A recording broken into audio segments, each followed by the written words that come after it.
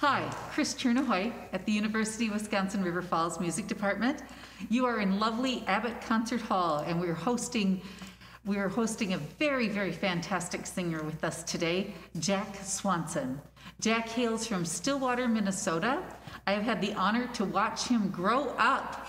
Yeah, I know his parents very, very well, his family, and it has been an honor to watch his career catapult from high school all the way to even at a young age.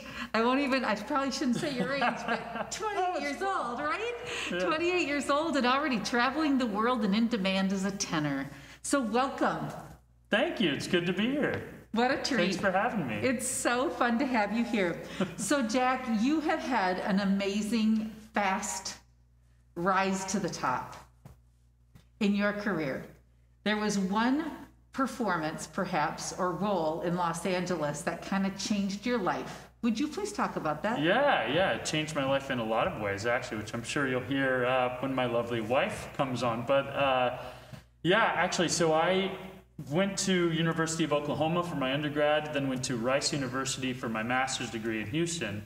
And when I got done with school, I was kind of faced with those challenges that all the singers are. It's like, what do we do now? All we're used to is school, our standard voice lessons, having the school production. And luckily I had a summer where I went to Santa Fe Opera. And at Santa Fe is where I actually met my manager, who heard me sing. And a manager in opera is kind of the person that reaches out to other opera companies and says, hey, you should use my guy. And he signed me on right when I finished at Rice. And so LA Opera was actually one of the opera companies that I auditioned for their young artist program. So for opera singers, what we do after school, or what a lot of people do, is they join a young artist program where they keep getting their lessons, they do smaller roles in some of the operas, they do a lot of language coaching, all of this type of stuff. And I auditioned for LA Opera right out of school and did not get into their young artist program, and I was really disappointed because my teacher taught there and I had some friends that were going there, and I was like, well, I guess I'll go back to Stillwater and drive Uber for a little bit, and that was my plan.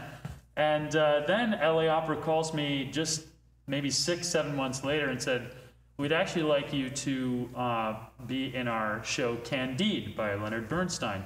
And we'd like you to play the role of Candide. And I was like, wow, all right, this sounds awesome. And it turns out Kelsey Grammer is going to be in the show, and Christine Ebersole. And it was really a dream. I went out there, did those performances, and then since then, I've done a few Candides, I've done a few different roles, and it was really a great experience. When you got out to LA, what did they use for promotion? Well, they used a lot for promotion. On all the signs, the names are always Kelsey Grammer, Christine Ebersole. But the picture was a headshot of mine, actually, that they changed into a picture where they added some heart sunglasses and made it very Candide-esque. And so it was pretty fun. When I first showed up in LA and was driving to the Opera House, I looked and I was like, that's my face. That's my face. That's pretty cool. They manipulated it, but that's my face. Yeah, it was pretty fun. So tell us about Candide and how you connect with that role.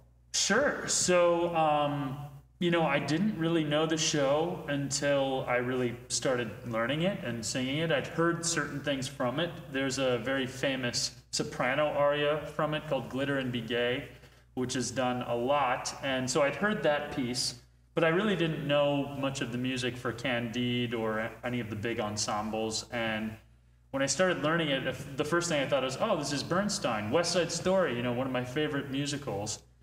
And I have to say now, I think I enjoy the music from Candide even more than West Side Story. They're both amazing musicals or operas or whatever you want to call them. Bernstein said Candide was an opera, West Side Story is a musical, but they're both similar in a lot of ways. I really connected to the character, the opera, the music. I loved the story. I loved each of the roles had a very specific part to the story. And the big thing about that piece is by the end of the night, the audience really does feel like they've learned something. It's one of those shows where you leave and you're like, wow, this is so pertainable to my own life. And when you can go and see a show like that and leave, either feeling changed or reflective, that to me is when theater can really, strike home and be a really great thing. So I love Candide, one of my favorite shows. And it's great to work on it in LA. That's fantastic. You've mentioned something already that makes, I think, you a little bit unique in the world of opera. And that is you also get just as excited and fired up and embrace musical theater. Yes. I, when I first started getting into the singing thing, well, I was always, I'm from Minnesota, so the choral tradition is a big thing. And I think I was in my junior year at Stillwater High School, and my choir director said, "Why don't you start taking voice lessons?" And so I'm like, sure, why not? I started taking with this guy from Stillwater. His name's Abbott. He's still in the area. He's running an opera company in Stillwater now. And when I first showed up, I said, okay, this is what I want to learn. I want to do all the West Side Story, all the musical, that was my favorite stuff, the Disney songs. And so that was definitely the first love of, theater and show for me. My family always grew up going to Lion King and Andrew Lloyd Webber shows. And so we definitely started with that. But then he was like, hey, I just want to try some stuff with you here. I really think your voice would work well in some of this other repertoire. And so I said, okay, that sounds kind of boring, but I'll give it a shot. And the big switch for me was when he had me go home and listen to Luciano Pavarotti singing Vesti la Giubba from Pagliacci. I went home and I had just gotten these new headphones for Christmas. I put them on and I could not stop just rewinding this amazing moment in this song. And from that point on, I was just hooked. I had the opera bug. I was like, this is what I want to sound like. This is what I want to do. And that was that. But I also still love to sing musical theater. Yes, it's still a passion. It's just opera, once you get into it, can kind of become all-consuming. And how can it become all-consuming? Is it because of the depth? Is it because of the history? Is it because of the networking and the taxing and the challenges that it takes to really pull it off? I would say that's part of it, man. Definitely the networking and the, I like to tell people when you're in the performing field, and particularly the singing field, you can still, I think it's a really good thing to be flexible and be able to do this and sing this type of repertoire and sing, Bernstein one day and Rossini the next day. I think it's really good to do that. However, to actually get a career in the sense of kind of climbing a ladder is what I like to say. You really have to focus on what you sing and people go, wow, I haven't heard someone do it like that before, or, it kind of keeps bringing you to the next. So you really have to hone in on that one thing that makes you stand out in that repertoire from other people. And in opera, there are so many different composers and different types of songs and music and that you can focus on. And if you kind of stray away from that too often, it's hard to stay on that straight and narrow path of, singing it at bigger houses, singing it with bigger conductors, bigger orchestras. And that was the advice I got. And, I sing the musical theater stuff, and I do it when I'm home and for fun and for friends and family and sometimes for shows. But in general, I did kind of stick down that opera path and still on it. So. And you also, when you say that, you did take their advice. And so you are known as a tenor. And who are the composers and what are the shows that are just in your wheelhouse? Sure. So a lot of what I sing is Rossini's operas. In general, there are actually singers that are known as Rossini singers. Rossini tenors are a big thing. He wrote extremely challenging music that is both high and fast and just challenging to learn the patterns. And so if you're a singer that comes a little bit more naturally, it's one that's good to kind of hook into right away, because everybody does Barber of Seville, everybody does Cenerentola, which is Cinderella in Italian.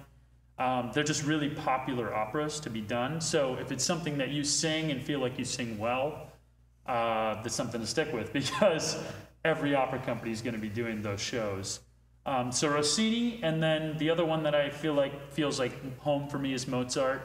I sing a lot of Mozart's music, and although I haven't done a lot of the big roles yet, I sing a lot of the art songs that he has, the concert arias that he's done, and yeah, so those are kind of the two composers I'd say I fit into the best at this time.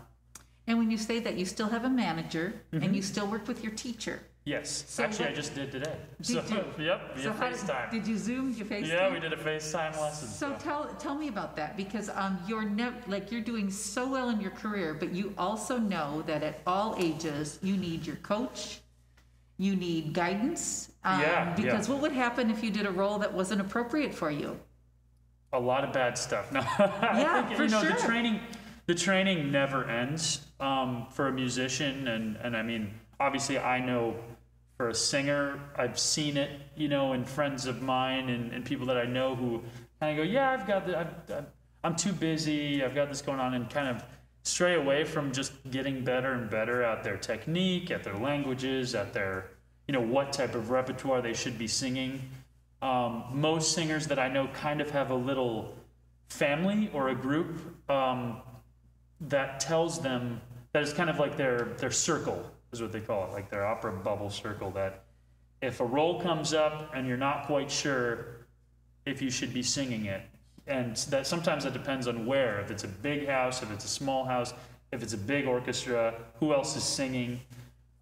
Those type of questions are the ones that you need to go to your voice teacher, your coach, your mentor from school, and just trust their opinion. And I mean, I always say if more than one of those four people say, I don't know, then really take their advice, and even if that means saying no to a job that you're free for and money and all these things, you're probably better off just turning it down for now. And the thing is, opera companies respect that. They say, oh, well, that actually means a lot to us that you wouldn't want to come and do something that you don't feel ready to do. And they'll come if they want to hire you, they'll come back with something that's better for you. So speaking of the opera companies and the commitments that you've had, you were supposed to be in Santa Fe this summer. Yeah. I had reservations. Oh, yeah. I would have been down there for the chamber music and the opera, sure, because yeah. it's a beautiful, beautiful thing, isn't it? Yep. And so that was canceled like many other things. And rather than focusing on what wasn't, let's talk about what is happening for you this fall. Sure. So, I mean, when everything shut down, I was actually in Minneapolis doing a world premiere of Paolo Prestini's Edward Tulane. That was canceled about 10 days before it was supposed to open. Then I was supposed to go down to Colorado and do a show. It was canceled. Then Santa Fe, Barbara Seville was canceled. And by that time, I was kind of like, okay, this is supposed to be 3 months of work for me. And so I decided, I got to keep singing. I got to do something. So I took on a lot of projects that I've wanted to do and just haven't had time for. And what a better time to do that when we have all the time in the world sitting at home. So I pulled out a lot of this repertoire that I knew I'd wanted to record and sing, and I ended up making a virtual recital with a videographer team in Minneapolis and a sound engineer in Minneapolis, and we're in the process of editing and finishing it up, but it's a really cool project that I'm really excited about. And it has taken about 2 months of my time just in marketing and in all these skills that I didn't really have before. So it's been really fun to work on that. But now it's kind of time to get back in shape. I'm leaving for Germany in 3 weeks. Hopefully, if everything stays the same, I just kind of need a letter that says, hey, he's going to work here. So I go to Germany to do a recital in the beginning of October, and then I fly from Germany to Oslo, Norway, where I'll be doing Barbara Seville with them until New Year's Eve. So that's the next thing here. What a wonderful thing. Yeah, I'm really fortunate that a lot of my work this year was based over there, and they're seeming to do it another way. They're figuring it out. Yeah, exactly. Figuring out how to make a difference. Yep. What would you like to be known as? I think a lot of things. I'm sure. I would say number one would be a good colleague. You know, I've now been singing and performing for the last 3 or 4 years with some of the, I mean, some are the greatest singers in the world. Some are not the greatest singers in the world, but amazing on stage, or all these things. And I think that I found that's really important is that being a good colleague and a good person to the people you're working with is really number one. And then all the other stuff is also important. But I think that would be, you know, my number one goal is by the end of this that people said, oh, we just love working with this person no matter what they bring to the table, you know, and hopefully I'm bringing good stuff to the table. But that would be number one, I would say, in my book. I really like that answer, and that's one of the things that attracts me to the energy that you bring everywhere that you go. You're very grounded, dedicated, and yet kind, and the attitude that every single person matters and every situation is one we can learn from is the one that will take you for a long, long career and life, and hopefully one of joy. Thank you. So that's very important. How do you motivate yourself to practice? You're talking about the roles, the languages.